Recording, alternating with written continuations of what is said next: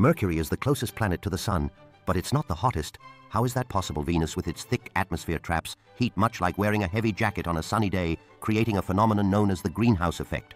This means that even though Mercury is nearer to the Sun, Venus experiences far greater temperatures. So, does being closer to the Sun really make you hotter?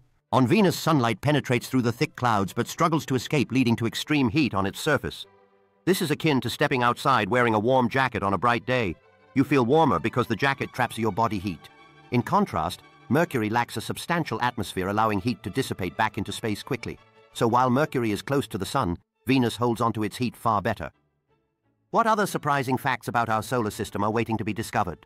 As the Sun shines brightly on both planets, the difference in their temperatures becomes clear.